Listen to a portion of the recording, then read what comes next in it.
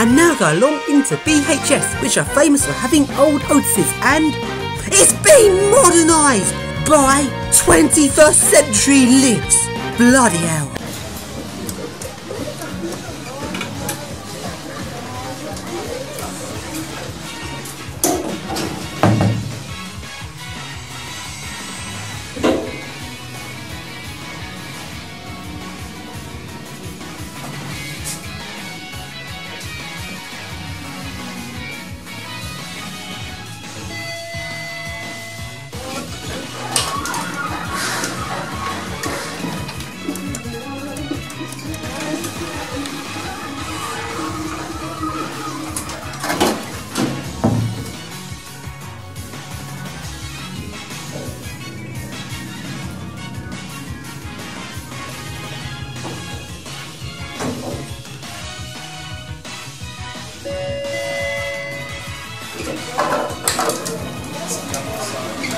And now along to another little hydraulic Schindler lift, which is more of a Keithley lift really.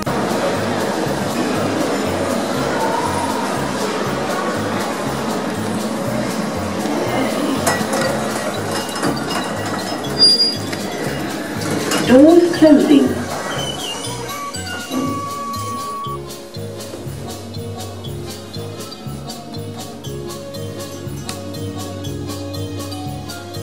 Level 2. Doors opening. Doors closing.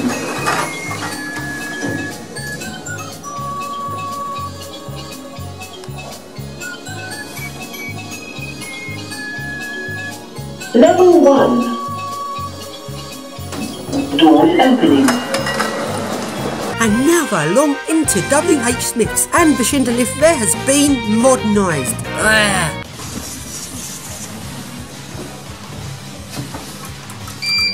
Doors closing.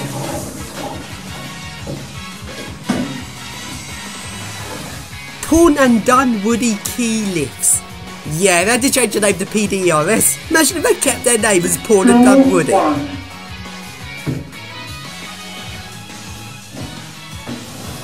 Doors open. Going down. And now along into Clark's, where there is a nice 80s Stanner.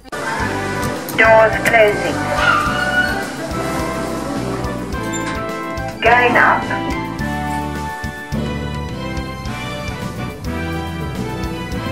First floor. Doors open. Doors closing.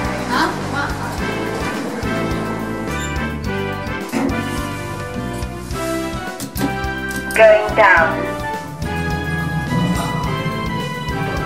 Ground floor. Doors open. Right then, we're now going to the shop which used to be JJB Sports. It's now HMV, and this shop used to have a completely original 1960s single-speed express lift. This lift was completely awesome, and they've now gone and modernised it. I'm not happy. This lift was a completely original. It's like, this is such an awesome old express, and they've just ruined it. But on the plus side, at least we can now see what's up on the top floor.